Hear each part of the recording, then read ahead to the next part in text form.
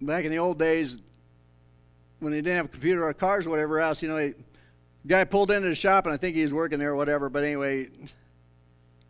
So this won't run, it kind of dies off and all that, and the guy says, well, he looked up the hood, looked at everything, and he goes, hey, George, give me a screwdriver. And he gives me a screwdriver, and he goes, tightens down the primary screw on the primary coil. Boom, runs and doesn't die anymore. The guy says, that'll be $5.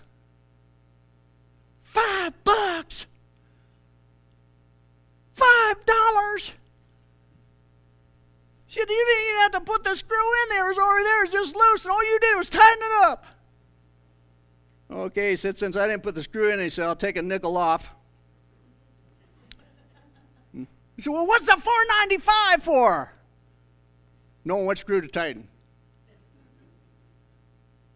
It's worth a lot of money to know which screw to tighten.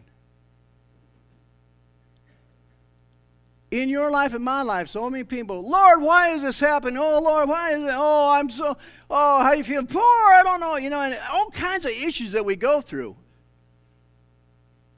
And I know you've experienced it like me, and then all of a sudden somebody tells us a simple answer and it fixes it.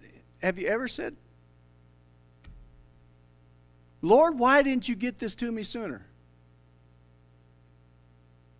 Why didn't you get it to me sooner? I love to tell this. I know you hear it all the time, but it don't hurt you to hear it again. But man, when the sailors used to go out in on those big ships, or those ships for long trips, and they get what do they get? Scurvy. And they would die. Year after year, generation after generation, they would die. And so wives, when they sent their husbands out, they knew, boy, there's a good chance he won't make it. He'll get scurvy and die. Boy, you got to know that some of them were Christians. You got to know that some of them were praying. And saying, God, why? And then all of a sudden somebody says, if you take some lemons or some green tea, you won't die. And they don't. Man, does that just want to fry your cookies or something? Like, why? We prayed and prayed. Why didn't we have that answer? Well, it was so simple. It wasn't, huge thing, a huge investment. We could have done it.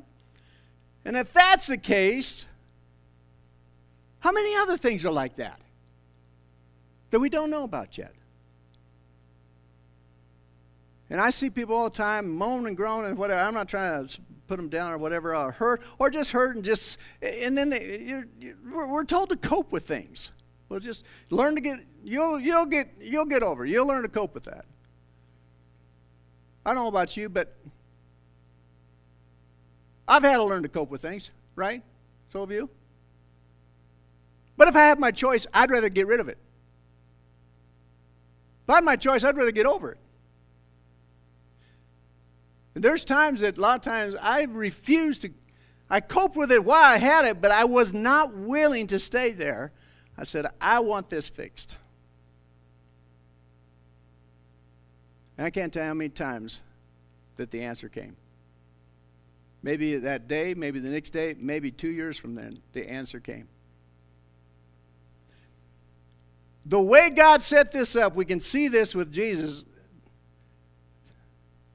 He's showing us an example here that you need to set your heart and your face.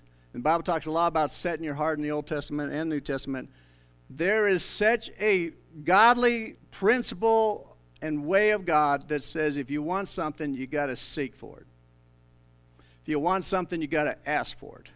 If you want to get through something, you got to knock on the door. And every one of those is a verb that says you got to start seeking and keep seeking. You got to start knocking and keep knocking. You got to ask and keep on asking.